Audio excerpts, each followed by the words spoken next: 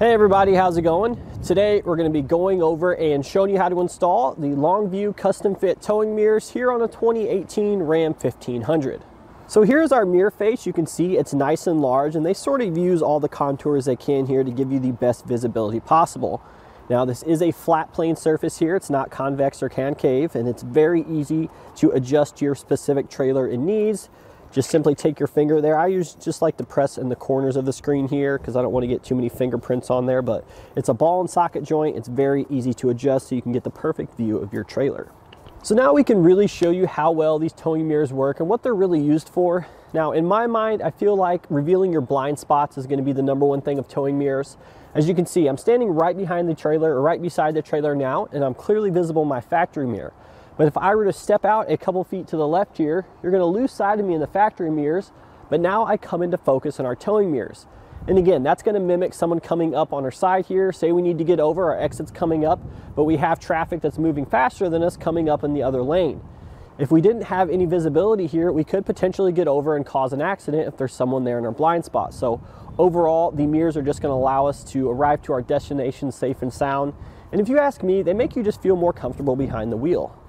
So here's what our towing mirrors look like installed. Now, two things. #1, these are a custom fit, meaning the inside is molded to match the outer shape here of our factory mirrors, which makes for a very seamless fit.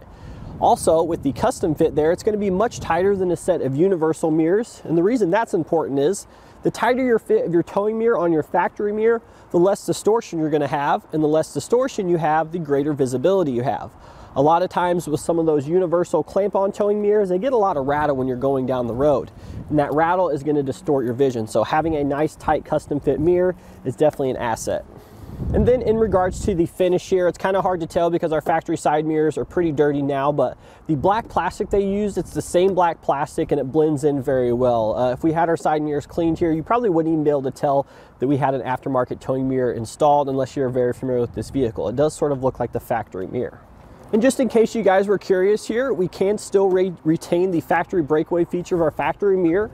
Our towing mirror here isn't going to hit on the body or anything, so you're still going to have that breakaway feature there even with your towing mirrors installed.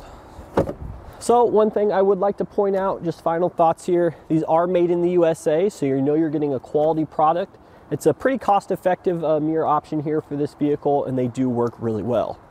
So to start your installation, it's a good idea to go ahead and clean off your side mirrors here, especially if they're paint. If they're this ABS plastic here, it's not too big of a deal, but it's not going to hurt anything to clean them off. That way we don't have to worry about any scratches or anything. But once we've done that, we're going to grab the towing mirror here labeled LH. That's for left-hand side. That's for your driver's side. We're just going to simply line it up and slip it onto place.